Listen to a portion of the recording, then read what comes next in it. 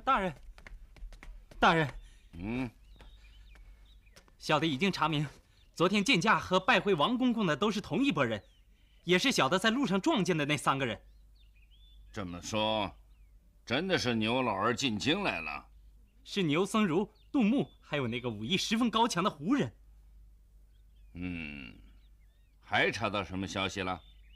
小的还查到红野烈洪总管今晨已经被押到了长安城。这个狗奴才，成事不足，败事有余，连同你也一样。是小的知罪。老爷，淮南府牛大人前来拜见。说来就来，告诉他们，客厅后见。是。起来吧。牛老儿啊，牛老儿，告我的御状，跟我斗法，哼，你还差着一筹呢。你现在就叫红野烈啊，知道吗？我叫红野烈。你现在就是相府的洪总管，从来没有离开我的身边，懂吗？是，小的懂了。洪总管，跟我去见客。是，大人。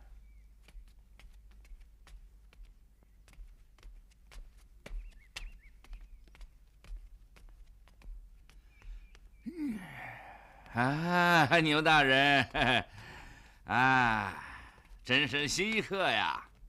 因后来迟，恕罪恕罪。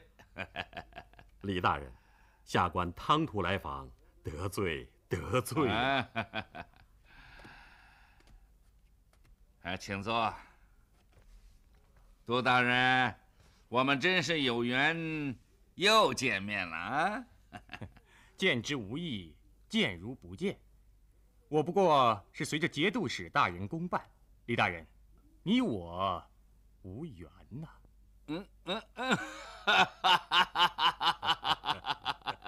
小杜还是那么书生气十足啊！难得呀！牛大人，清晨过府，不知有何见教啊？见调不敢，只不过想给李大人送一件礼物。牛大人真不愧是送礼高手啊！这可真是宁送千家，不移一处啊！听说牛大人刚刚进京，该送的地方都送到了，而且是化妆送礼，有趣，别致啊！今日下官就为李大人备了一件特别有趣的礼物。杜书记，下官在，请你到门外叫他们把礼物送上来。是。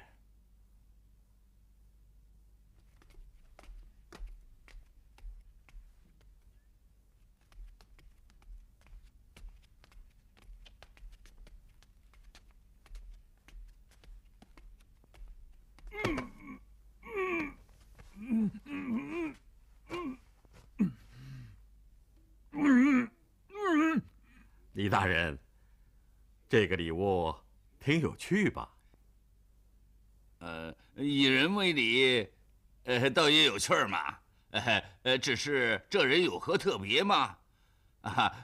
又是捆着绑着的，本相看不出，去在何处啊？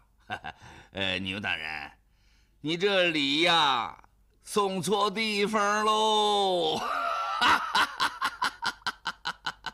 看来李大人的记性不佳呀。高将军，把这人嘴里的腮布取掉。大人，救救奴才！大人，救救奴才！你是谁？要本相救你？我是红野烈呀。红野烈？他说他叫红野烈。大人。红野烈，你认识这个人吗？我不认识。中文大人，这是我相府总管红野烈。红野烈向各位大人问安。是，小的向各位大人问安。大人，奴才真的是红眼烈。牛大人，拉着这样一个人到我相府无理取闹，还胆敢冒充我相府的总管，你也太把我相府视若无物了。来人，在。把这个冒充洪总管的人拖下去砍了。大人，慢着！这么忠心耿耿的奴才，你舍得砍吗？恐怕是你牛大人舍不得砍吧？拖出去砍了。李德裕，你以为这样就可以杀人灭口，掩盖搅乱淮南的罪责吗？你量小气窄，本不足道，可你身为朝廷重臣，却行此暗昧之事，怎不令天下世子寒心呐？牛僧孺，你巧言令色，交接官宦，表面是豁达大度，其实乃虚伪狡诈。你以为你是什么好东西啊？来人，送贺！你也是红野烈，那我就带你这个红野烈到扬州去受审，我要让紫绣姑娘亲眼看到你这个恶贼的下场。牛僧孺，你弄了一些什么人在我相府里撒野？来人，都给我拿下！都给我拿下！你敢！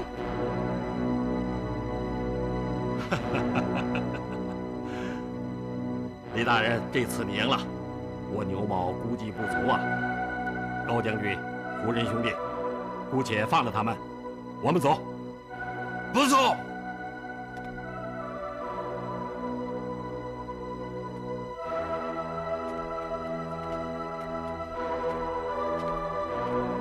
牛僧孺，你跟我斗法，你还嫩了点儿。是吗？去年今日此门中，人面桃花相映红，人面不知何处去，桃花依旧笑春风。你这是什么意思？瞧，意思来了。圣旨到。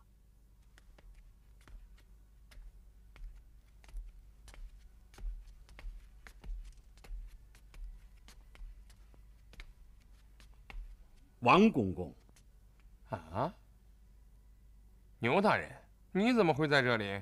王公公，下官是来给相国大人恭贺乔迁之喜的。是吗？牛大人真是未卜先知啊！下官先行告辞了。请。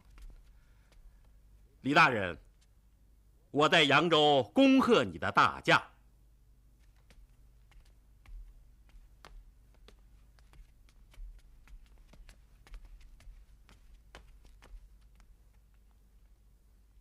李德裕，接旨。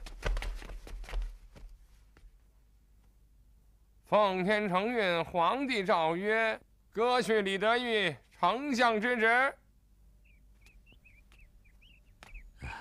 杜老弟，李德裕被罢相，你该高兴才是，怎么还是一副泱泱不乐的样子？是啊，李德裕被罢相，牵者镇海，我是应该高兴才对。可又实在高兴不起来呀。为什么？是不是因为那个红野烈？红野烈一个区区走卒，我是不会挂怀的。好，我是不耻那个李德裕，更不耻那个王守澄。哦，李德裕占着相位，多少对王守澄还是个牵制。他这罢相，京师乃至朝廷都成了幻术的天下。我不知皇上为什么要走这步棋。这叫让先。要想取之，必先予之。啊，皇上马上就要有大动作了，我们得马上赶回扬州。好，啊，上车吧。行。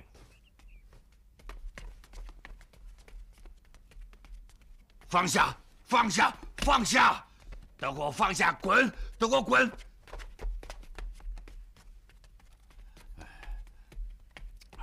下官韩绰拜见李大人。啊，是韩侍郎啊，你都听说了？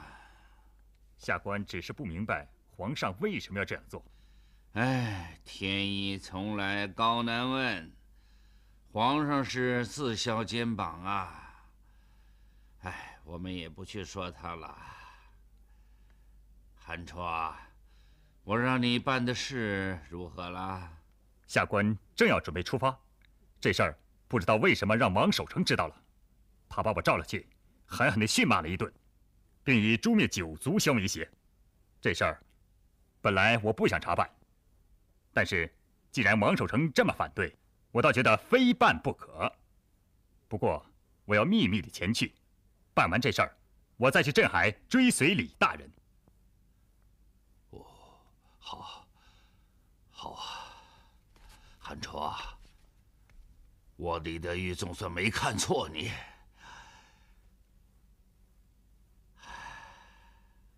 韩绰，你知道你那位年兄今天也来过这里吗？年兄，谁呀？杜牧。我李母的罢相与牵着镇海，你这位年兄也是大大出了一番力呀。哎，我李母在画上确实对不住他，可是我是为了朝廷大事，是不得已借他的画一用。他呢，却仅仅拉着牛僧孺和宦官们私下串通勾结，我却无法饶过他。李大人，你不必替他说什么。我是一个有仇必报的人。李大人，下官还是要说几句。我的年兄姑且不论，即使你与牛大人如此这般斗来斗去，鹬蚌相争，渔翁得利，受损的是朝廷大计，得利的却是王公公一伙，搞得我们两败俱伤，却是何苦来哉呀！韩绰，你别书生气十足了，大豪杰岂可一日无权？你以为我会让人攻坚拱手让出相位吗？我还会回到这里来的。这儿，还有这儿，全是我的，我还会回来的。我的父亲就曾经站在这儿，我却要从这儿退出去。这种愧对列祖列宗的事儿，我李某绝不能做，也绝不会做。你可以走了。是，大人。去吧。红叶烈，你可以进来了。谢老爷救命之恩，谢老爷救命之恩。你现在就可以走了，去大大的搅他一番，搅成了，我自会照顾于你。如果再有什么闪失，我李母就再没有你这个人了。你也别想指望我再救你，凡事可再一再二，绝不可以再三再四。老爷的大恩大德，奴才就是粉身碎骨也难以相报，请老爷放心。如果这次奴才再有什么闪失，会自惭谢罪的。老爷多保重，奴才走了。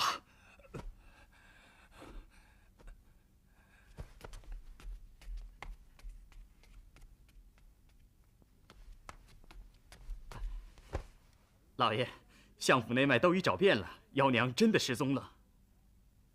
胡说！再给我去找。是，奴才等再去找。但是这儿有一封信，是在幺娘的床上发现的，请相爷过目。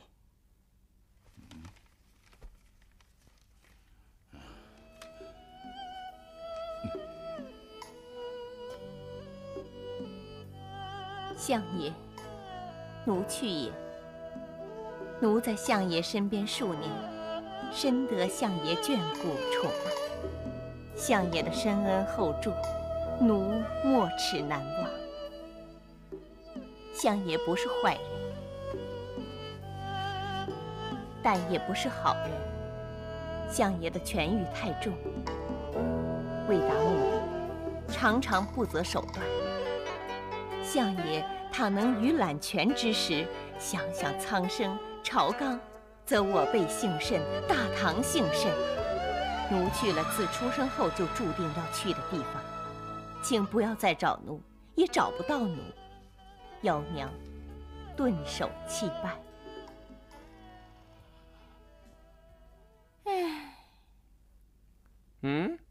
女儿啊，怎么样啊？这儿有貂蝉抱过的瓶，西施睡过的枕，飞燕皇后盖过的被，贵妃娘娘提过的灯。真的？这还能假了吗？我要让我的女儿比公主过得还要快活。我要让我的女儿成为天下第一女人。这幺娘我可不敢想。哎，这不要你去想，由洒家来安排。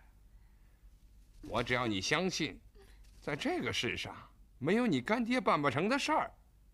这我相信，除了皇上，没人能比得上我干爹。还要除了皇上吗？哎，你呀，到底只是个小女人呐！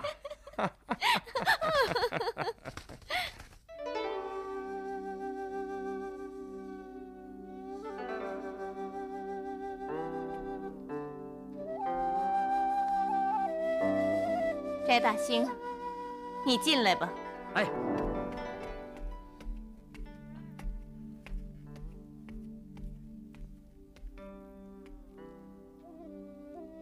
我已经想过了，在扬州城里我有一些积蓄，过几天我把钱取出来，你拿着钱走得离这儿远远的，以小本生意为生吧。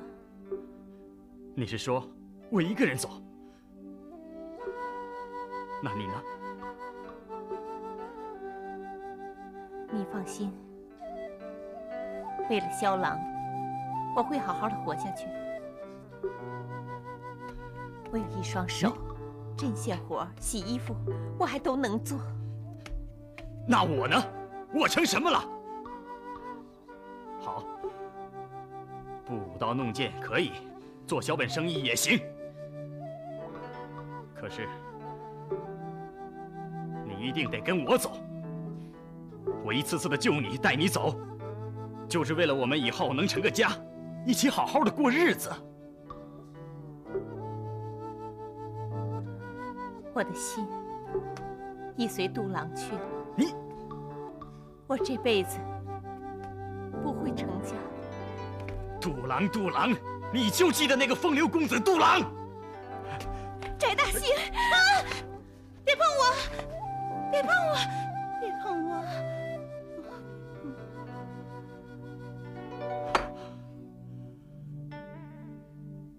小红，我知道你看不上我，不愿嫁给我，我不怪你，可我不会离开你的。无论怎样，我一辈子都守着你。不，我不要你守着我。我一看见你，就不能不想起这一段时间里死去的那么多无辜的人命。无辜？我哪一次杀人不是为了你？为了救你、护你、爱你。你第一次杀的人呢？被你扮成杜郎的人呢？绿云姐姐呢？紫绣姐姐现在又被你们害成这样，你知道不知道？你的手上沾满了鲜血，我怎么能和你安安心心的生活在一个屋檐下？为什么不能呢？洪大哥，红野烈，人总得要死，不是这么死，就是那么死。又有什么安心不安心的？你没有死，要我死？没那么容易。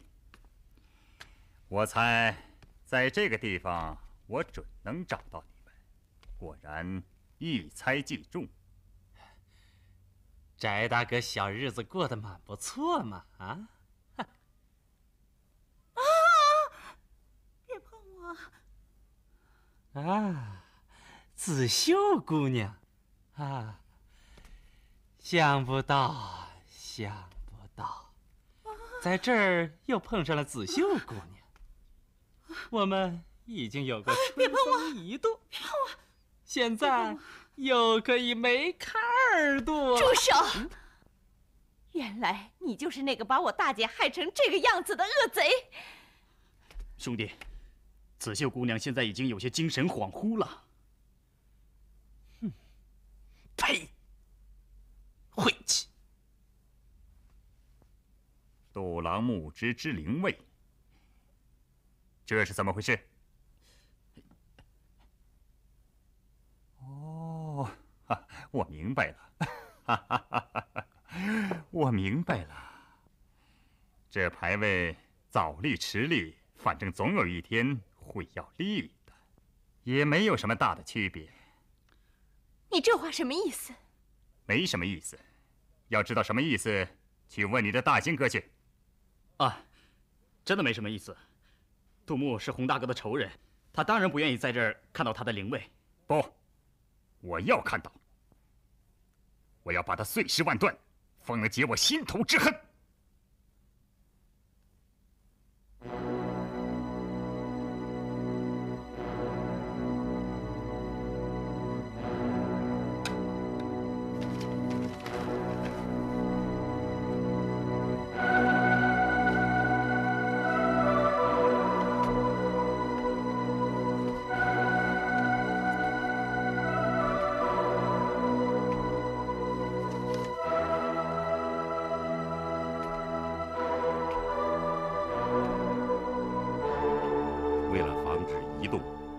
本使将要调精锐之师移驻东都，使东南东北整个东部一线尽在掌握之中。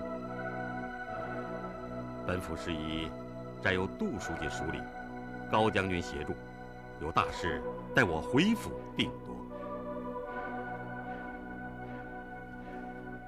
至于小红母子，至今还没有查到下落，你们还可继续寻找，但你们务须记住一条。私家事小，朝廷事大。这是节度使牛僧孺对你等的忠告，一切务必小心在意。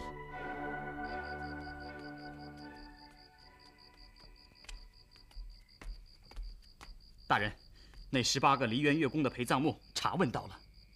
哦，老乡们传说，墓地就在景陵的肚里，与石窖有地道相通。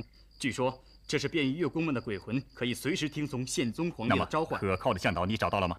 有2个石匠，他们的父辈都是在修筑景陵时死去的。他们说，他们愿意为大人干，不是为了图钱，而是为了寻找到亲人的遗骨。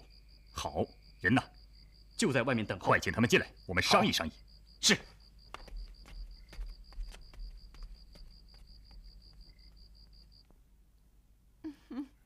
干爹。啊，好，女儿，你自己呢？啊，我自己也斟上。哎呀，你一杯，我一杯，且待醉扶归。醉扶归？谁扶谁呀？是女儿扶干爹，还是干爹扶女儿啊？自然是女儿扶干爹了。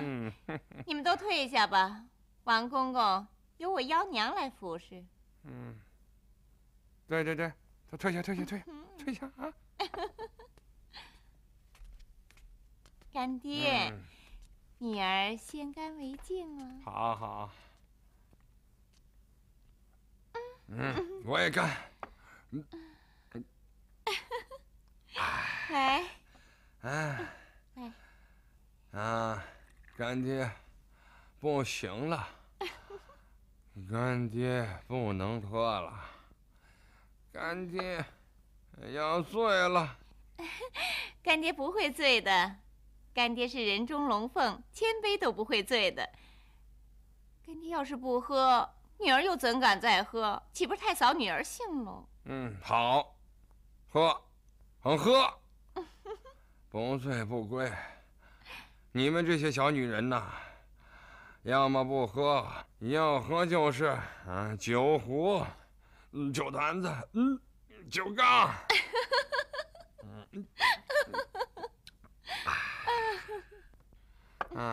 女儿啊，如何呀？女儿岂有不甘之理？如何？好，干爹。来，干爹给女儿斟上。幺娘啊，这回可不能一次干了，我们父女俩慢慢的喝，好，慢慢的醉，岂不有趣儿啊？对，我们慢慢喝，慢慢醉，自是有趣。不过，女儿总觉得似乎少了点什么幼酒。少了什么东西？幼酒？在我王守成这儿会少什么？天下者，我王公公知天下也。醉了，干爹醉了。没醉，干爹没醉。喝完了，你得告诉我，干爹这儿到底少了什么？即使是天上的龙肝凤髓，干爹也能给你摘下来。女儿不要龙肝凤髓，干爹不是有一幅宝图吗？我们何不把它请出来，挂在这儿，看着宝图，听着箫乐，你我浅斟慢酌，岂不醉得雅致，醉得有趣儿？对，对。干爹怎么把这幅图给忘了？干爹，这就去把它取来，给你挂上，给我父女俩，药酒。干爹你醉了，女儿来扶你。没醉，干爹还要挂宝图，看着宝图再喝酒呢。是，干爹没醉，女儿也可以扶着干爹呀。干爹慢点。没醉。没醉。喝酒。对，没醉。是没醉，慢点。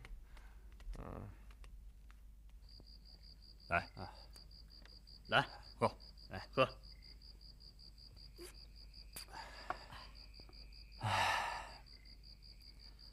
来，洪大哥。没有美人敬酒，少了点意思。怎么样？把你那位小红妹妹喊出来怎么样？算了，我来给你斟。你斟有什么意思？就着美人手，喝着美人酒，那才能喝出点味儿呢。你不喊，我来喊。小红姑娘，一个人不寂寞吗？出来吧，陪陪我们哥儿几个。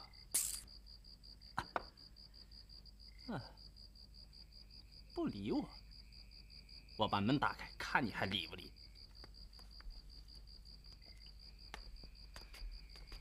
别这样，我去叫他。行，你去喊。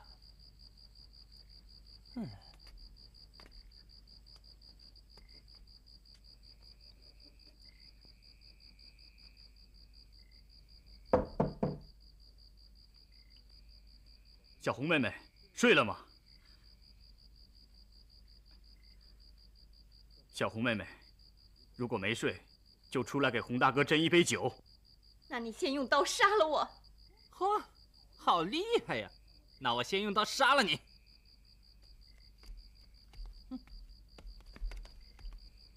请你别这样。你挡着干什么？你请不出来，我请。让开！请你不要对她无礼，她是我的妹妹。她是你妹妹？你以为你是谁呀？你不过是我手中可以利用的一条狗。你，洪大哥，你给我滚回来！你是说我？不说你说谁？我还是洪总管，你毕竟是我的一个副手。好好，我听洪总管的。我滚回去！哼！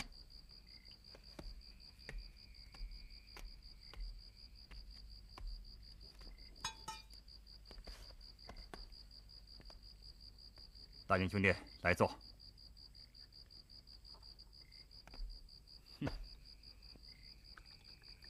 大英兄弟，看来你对小红妹妹还是一往情深呐。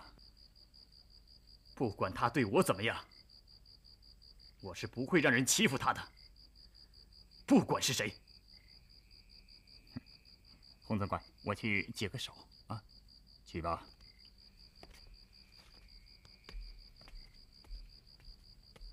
来，喝，来。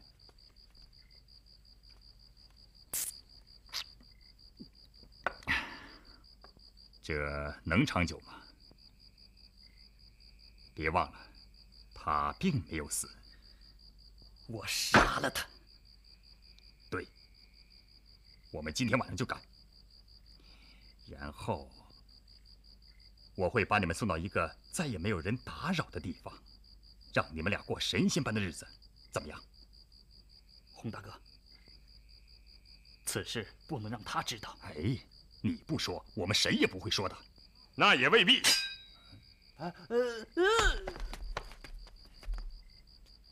你们大唐有一句话，要想人不知，除非己莫为。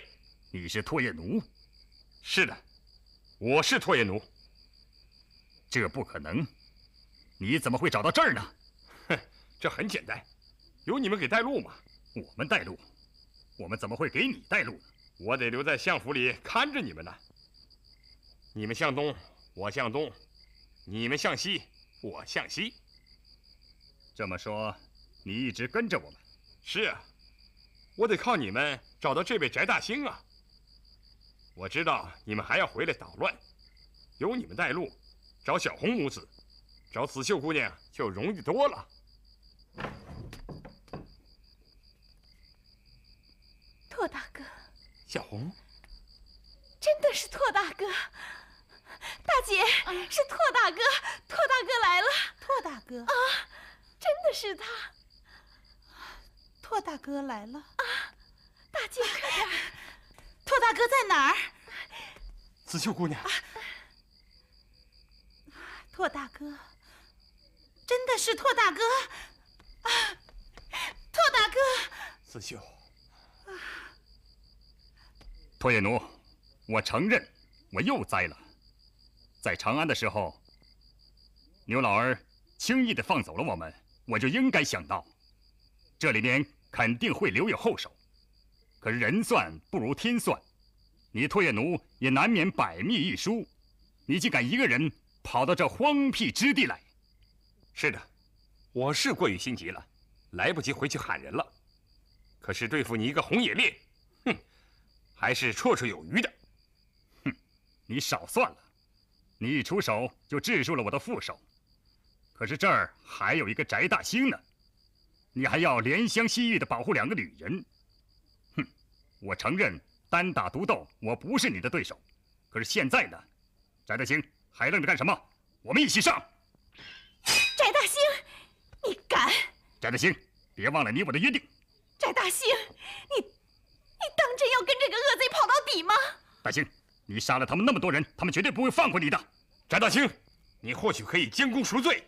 大兴兄弟，你可别忘了那个牌位。要想过神仙般的日子，只有我洪大哥能办到。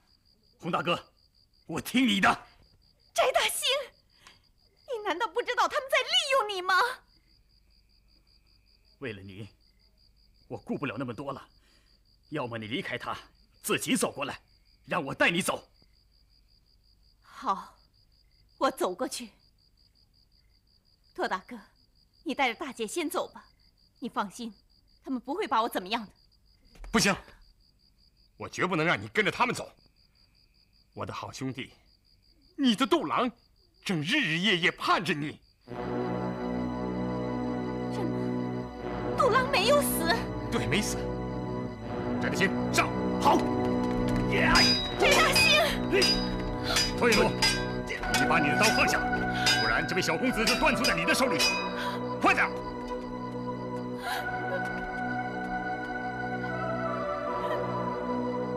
求了！放下！哎，好吧。脱野奴，现在你我胜败如何？本总管不想趁人之危，今天就给你留一条后路。翟大兴，我们走。胡延烈，你留下我的孩子！这可能吗？脱野奴，你现在连半步都不能动，动一下，这个小公子的命就断送在你的手里。我的孩子！脱野奴，你也别做梦再来追踪我们，一旦被我发现，最先死的就是这个小公子。脱野奴，你还是别动。翟大兴，我知道你离不开你的小红妹妹，你可以过去把她领过来。快去，快点！是脱野奴不会反对的。还磨蹭什么？快点！是。小红妹妹，别碰我，我自己会走。孬种，惨头，你怎么会变成这样？小红妹妹，子秀，到边去，快点！脱野奴，你千万不要来追我们！小红姑娘，我一定要救出你。拓大哥，这……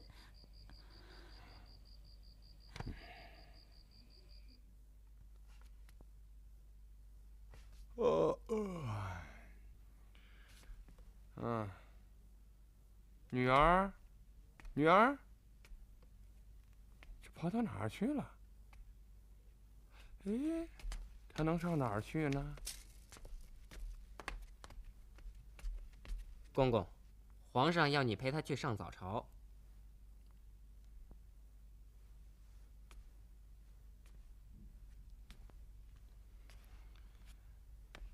我说阿六啊，我让他封你当了副总管，陪他上早朝的事儿，我不是说清楚了吗？怎么又来喊我？是公公。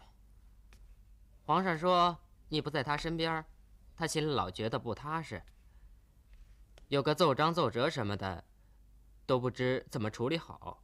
皇上说要公公多陪他几天，让他有个习惯的过程。好吧。这个小皇上越来越懂事儿了。